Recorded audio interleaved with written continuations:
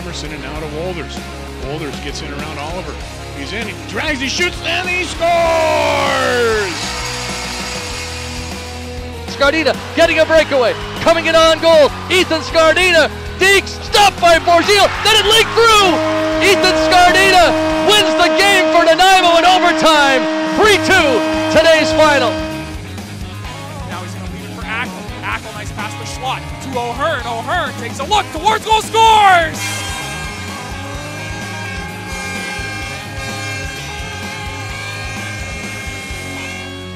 Lead feed, Jack Barnes behind the defense, he scores! Jack Barnes lost the puck, he regained it again.